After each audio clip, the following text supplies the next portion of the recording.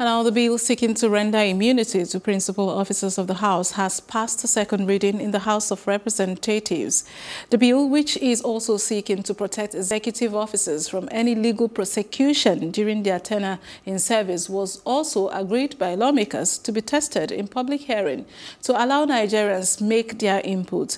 Lawmakers say an extension of protection to the legislature will help preserve Nigeria's growing democracy. Privilege of serving in this hallowed chamber. But tomorrow, another person will be there. But when we look back, we should be able to say we have been able to stabilize this nation. Because this is the arm of government that given the power by the Constitution to balance, to checkmate, to expose. But the leader of that institution is free.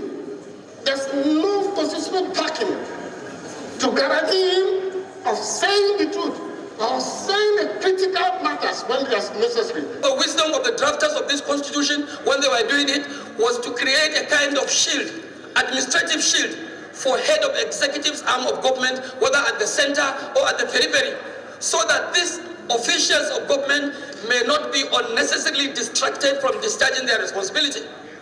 If that could be a good reason, an acceptable reason to be embodied in the Constitution of the Federal Republic of Nigeria, Mr. Speaker, I stand and I dare say that it is also worthy to extend this kind of protection to the head of Nigeria's legislatures, whether at the center or at the periphery. What is that we cannot do on this floor and be held accountable, or by the presiding officers that should be so desirous of us passing an amendment to include a clause that says there should be immunity for presiding officers? Mr. Speaker, I think it's wrong and it should not be allowed.